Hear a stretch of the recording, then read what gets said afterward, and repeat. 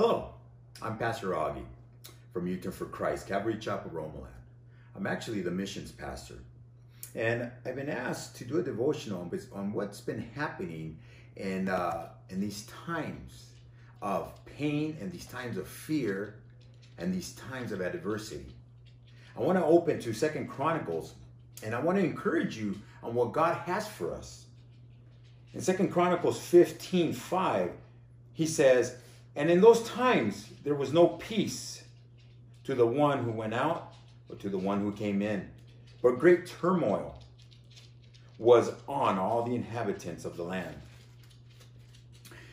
So nation was destroyed by nation and city by city, for God troubled them with every adversity." Does that sound familiar nowadays? It seems like we are being attacked on every which way. Things that we've never heard of are happening now. Things that we've probably maybe seen on movies are happening now. The verse continues to say, "But you be strong and do not let your hands be weak, for your work shall be rewarded." In those times, Israel had walked away from the Lord, and the Lord brought turmoil to the people. And I believe that's what's happening now. There's a lot of people that have walked away from the Lord or failed to acknowledge him. And the Lord wants to collect his children. The Lord wants to separate. But he also encourages us to say, to be of good courage, for our work shall be rewarded.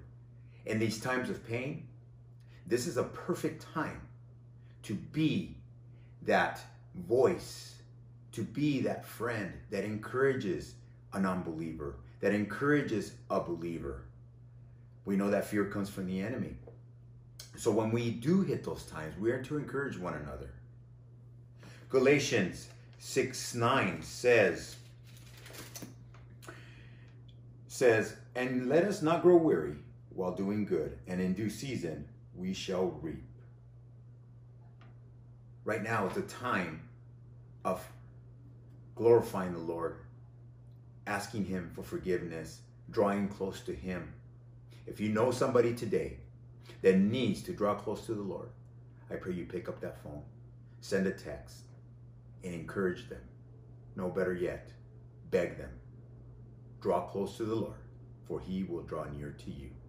God wants to draw us all in. The verse that says, "And those who are called by my name, if they should just humble themselves, I will hear from heaven." I challenge you, pick up that phone, call a loved one, call a stranger, call somebody that needs to hear the word of God. Amen. Thank you very much.